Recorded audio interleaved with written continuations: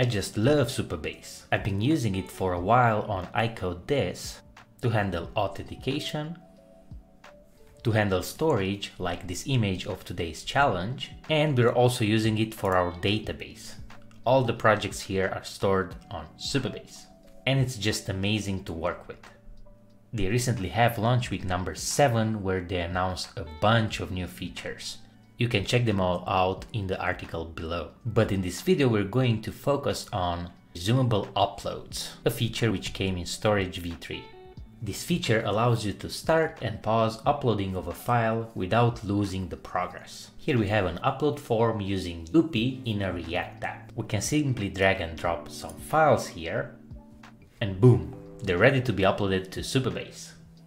And also look at that beautiful preview we have here. We can click upload, and one by one will be uploaded to Supabase, and then we showcase them here below. Of course, this is just a demo project, so you can see how it works, but in your project you can upload them and showcase them wherever you want.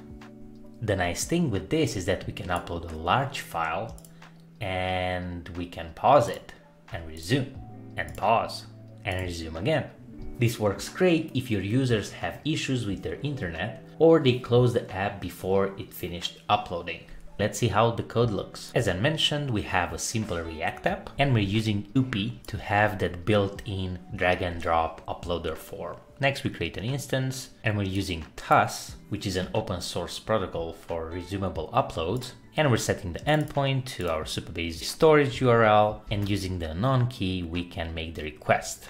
We can set the chunk size and the allowed meta fields. And then inside our app, we have a couple of states. We're getting the images, a loading state and our error state. And then in a use effect, we're calling the getBucket function, which basically gets all the images from our storage using the storage name, which we're set in the environmental file.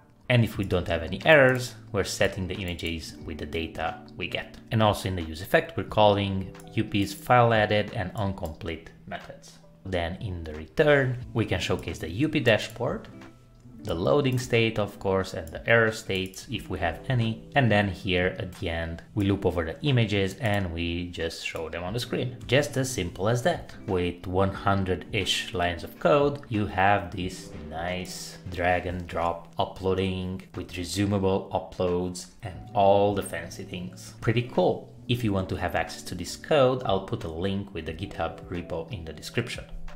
In the meantime, go check out Supabase and the launch week with these amazing features that they've launched.